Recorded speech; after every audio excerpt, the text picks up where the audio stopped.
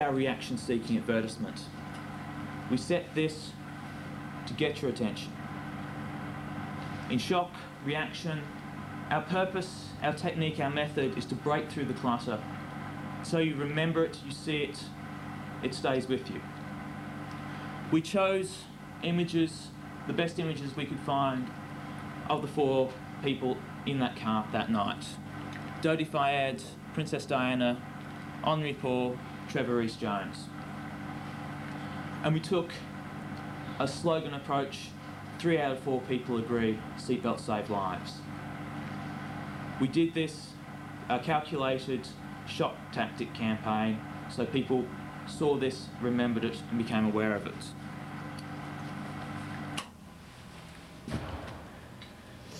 What we did, and the technical side of our research, we asked people their attitudes to Diana, towards road safety and towards the use of her image. We ran a copy testing technique on the 3 advertisements, and we asked for basic personal questions of age, gender and ethnicity. One of the things that we found most notable at this stage, gender, age and ethnicity made no difference to how you felt towards Princess Diana or how you felt towards the road safety. This, in marketing research, is something we hadn't encountered before. Age, cultural differences, gender differences normally impact on your perceptions and impact on your perceptions of advertisements. We had no major difference, no significant difference. In fact, what we saw here, as the Rabbi said, the diversity of people who came to the condolences books, the diversity of people, and we had 16 nationalities in our study. We had an age ranging from 18 to 40, university educated, non-university educated. They all shared a common response. So if anything, we have statistical evidence saying she was a global icon. In terms of attitudes to Diana, 70% of our respondent group found her to be worth remembering. She was a person that they believed they wanted to remember and that they were going to remember. However, as we moved down, less than a third of our sample found her to be meaningful to them. And I stress here that this was an Australian sample. We have not yet had the opportunity to conduct this in America, in Europe, or in England. We may find that amongst Australians, in the Australian sample, we may find differences between international samples. In terms of her importance to people's lives, 18%. In terms of her relevance to people's lives, 12%. And what we find most interesting, for all of Tony Blair's accusations of she was the people's princess, for our sample, only 12% found her to be accessible to them. And unfortunately, my figures have come in conflict with Rabbi Berman's statement of her accessibility. I must confess a degree of nervousness. And again, I stress, this is Australia, where you were and your experiences, we have not yet gone and conducted our research. In terms of the use of her image, the strength and the belief in the persuasiveness of her image, 84% of people believe that using her image in road safety would be persuasive and would be effective. There is such a strength of support for the effectiveness, the persuasiveness, and even in terms, really, of the arguments against how many people, less than a third of the group found the use of her image to be objectionable, and less than that found it to be unethical. Of course, this raises a question of pragmatism and ethics, which I'll address later. But what you have to read into this, whilst you see the figures 31%, that's approximately 70% said her image, using her image is not objectionable, and more than 70% said it's not unethical. We have a small group whose feelings will be hurt, who will find this campaign to be distasteful and unethical, objectionable, but we have more people who would not find that.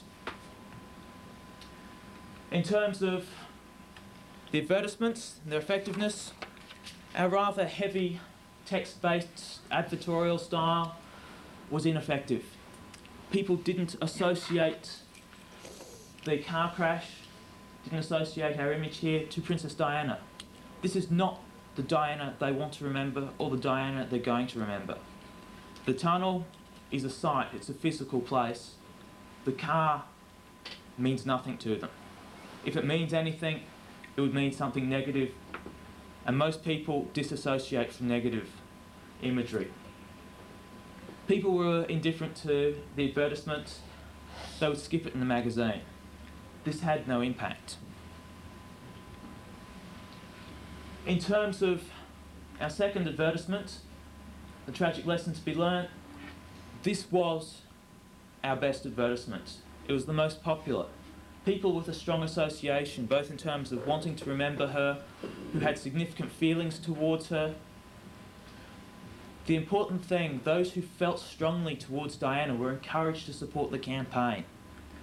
They found the ad memorable, they liked the advertisement, they found it acceptable.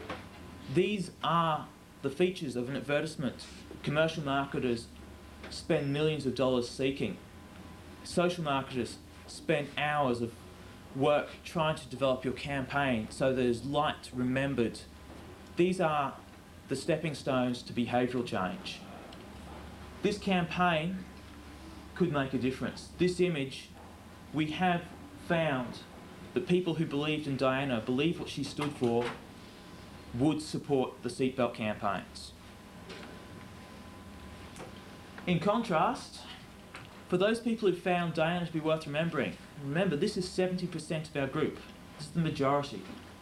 3 out of 4 people agree had a high initial impact. But even here today, people reacted to it. You could feel a movement in the room. The first time it aired, there was a nervous laughter amongst the people who viewed it. It's memorable, but it's the wrong method. If you use this campaign, if you were to use shock, it relieves your respondents feeling cold, and it discourages support for the cause. The important thing we have found in this research is that there is a right way and there is a wrong way to use her image. If we had found no difference between 3 out of 4 people agree and a lesson to be learnt, then there was no inappropriate way of using Diana. You could use her image in any format. However, this says quite clearly to use this woman's death as a shock tactic, as just an attention grabber, will cost you support and will cost the campaign. It will be detrimental, it will be counterproductive. So then, the question for us is, should we progress the manner? In terms of the arguments against the use of her image in road safety, we have our ethical considerations. One of the biggest ethical considerations we have is the Spencer family, the royal family. We have 2 young boys who have lost their mother in a tragic circumstance. This campaign, if we use her image in road safety, we are reminding them how she died, how they lost their mother. We have a small group of people who will suffer. We have the objectification, the further objectification. We heard the discussion of the commercialisation of Diana's image. We heard how people said that you can now buy virtually any form of merchandise with Diana. We've seen the Diana Foundation go and support varying causes up to and including margarine with her signature. In the commercial world, the objectification has begun. Whether we as social marketers should be above that or not is a question for debate. Of all of these, one of the most important things is there is the factor of implicit blame. By running this campaign, by saying seatbelts could have saved her, if she had worn a seatbelt, she would not have died. And we say this with conviction because this crash was survivable and survived by the one occupant wearing a seatbelt. If the driver had not been speeding, if the driver had not been drinking, if the driver had not been fatigued, those were factors outside of her control. Diana chose whether it was our fault as social marketers for not teaching her better, Diana chose not to wear a safety belt that night. It is what we technically refer to as involuntary suicide. And I heard earlier in the day's proceedings the discussion of the fact that there was a feeling, I believe it was the radio, not to blame her, not to blame Diana. Well, this campaign comes out squarely, says she was wrong, her behaviour was wrong. People do not follow her example but learn from her example. In terms of the arguments in favour, there's effectively really only one argument, and that is it is effective. Now in addressing the ethical concerns of her children, her family, what greater act of nobility could they perform than to prevent other people suffering the pain they are currently suffering? These young boys have lost their mother in tragic circumstances. This campaign, in the effectiveness we believe it would have, would prevent this happening to other people. These two young men who, by virtue of birth, are in a noble class, a noble position, are leaders, have a chance to demonstrate character and leadership in saying, we do not want this to happen to someone else. This has potential to save lives. If people who are currently involved in road accidents, who were unbelted, if in the future, by this campaign, even if only the royals themselves take safety precautions, if one person's life is saved because they took the safety precautions Diana didn't, isn't that enough? And we have the utilitarian ethics. 30% of our population found it unethical. 70 didn't. There are more families, more people who could benefit than just the pain that will be felt by the Spencers and by the royal family.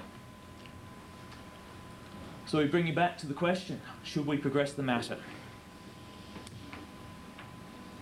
We are saying yes.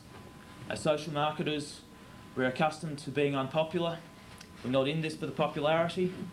The campaigns we run on a regular basis seem to be the prevention of sex, drugs, and possibly the outlawing of rock and roll. We are frequently giving you campaigns to tell you to behave yourself, not to eat food you would like to eat, not to drink the drinks you would like to drink, not to behave in a manner you would like to behave. We are frequently used to being unpopular. The second thing, and the thing I have personally noted in this, and stepping away from being the professional social market to the person, all I have seen in the Diana and the legacy, the emotion, it's unfocused. We are looking for a cause. We are looking for something to champion, something to turn around to say, this is for Diana. I've seen calls for parks, roadways, things to be named after Diana.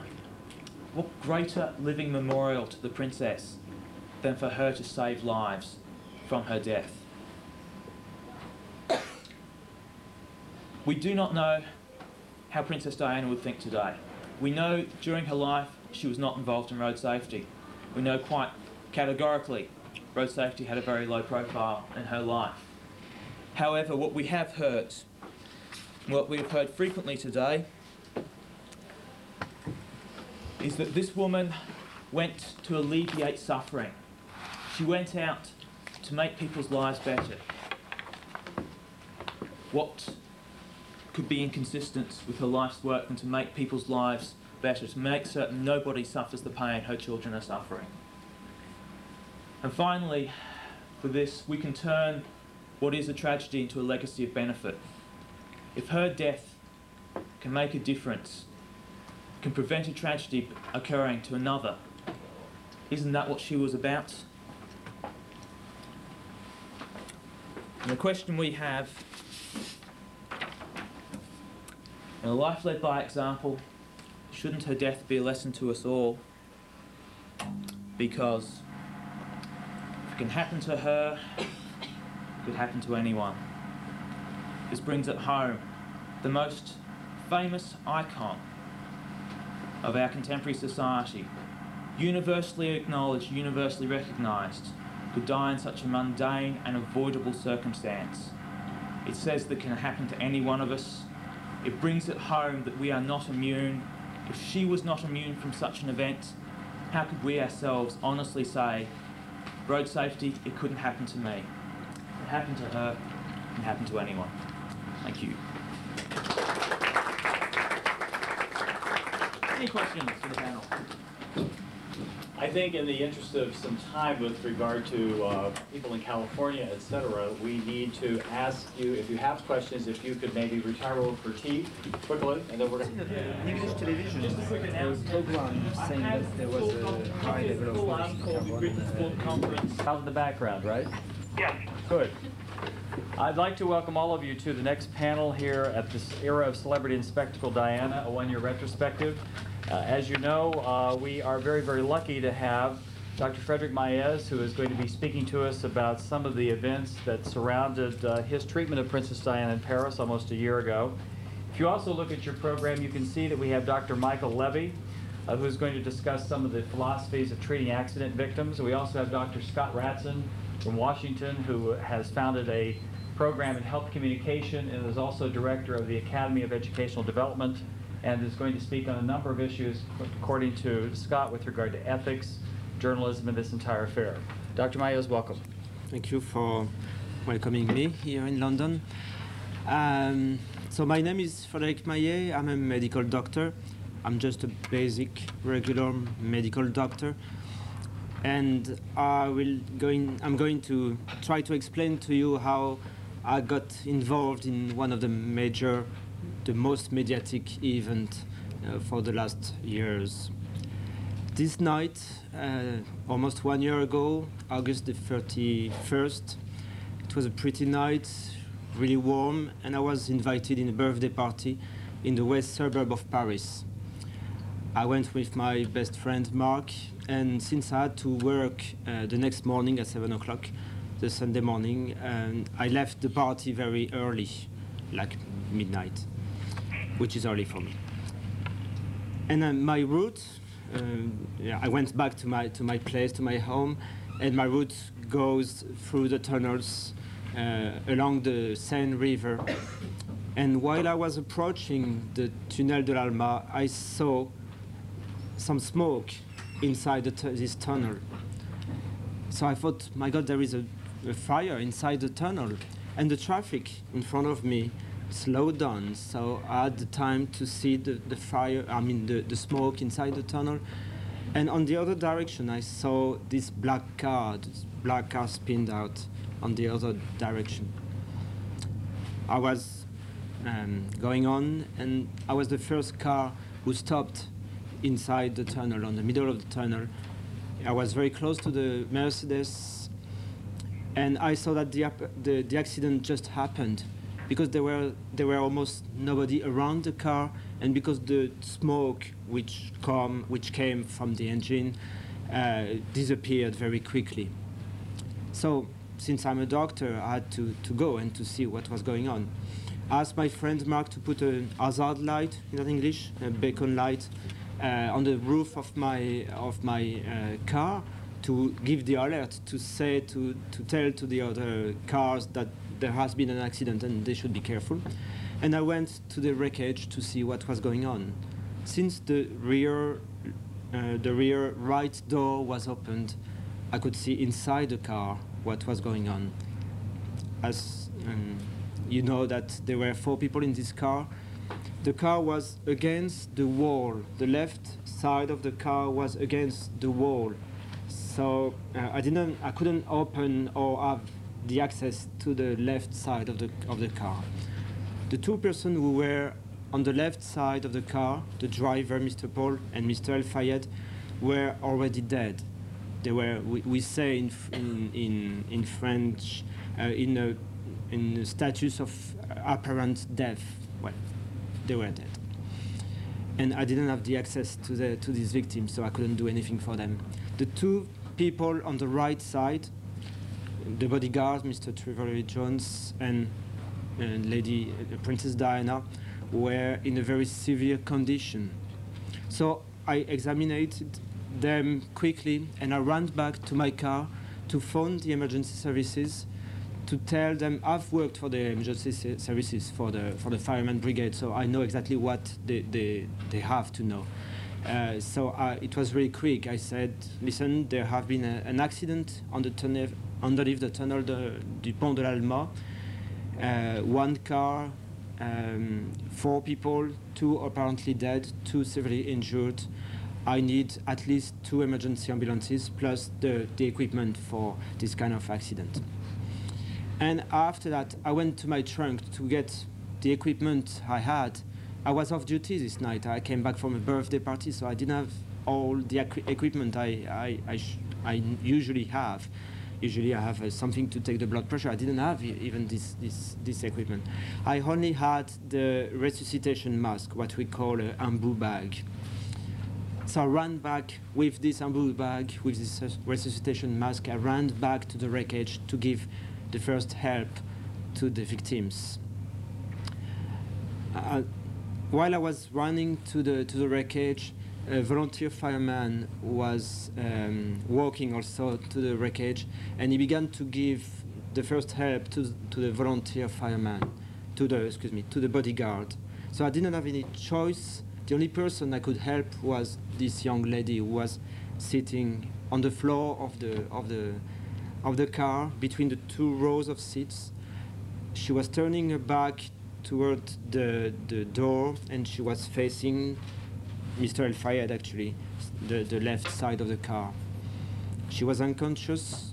She wasn't bleeding. Her face was still intact, pale, of course. And I didn't recognize her. I know it's quite surprising because she was one of the best-known person. Her face, her picture was in every newspaper. But my attention, was focused on the medical situation. I was the only doctor in front of 4 severe victims. Plus, I didn't have any time to really think about that and figure out who she could be. So I didn't recognize her. I gave her the first help. That means trying to help her breathing, because she had some difficulties to breathe because she was unconscious. We spoke with the fireman. I checked what he was doing, and we spoke a little bit, sharing what we were doing. And this time, waiting for the emergency ambulances seemed to me like an eternity. Actually, it was like, I checked afterwards, it was like 6 or 7 minutes. The first ambulances, the first emergency services arrived 6 or 7 minutes after my call, but 6 or 7 minutes alone as a doctor who knows what I should do, but without any equipment, without any nurse, without large emergency ambulances. It was extremely stressful for me, and it looked like an eternity. While I was kneeling, do you understand? Kneeling in the rear seat of the Mercedes and giving the first help to Princess Diana, there was a lot of people behind me in my back taking a lot of pictures with a lot of flash. I was aware of that because I saw a lot of flash in the car.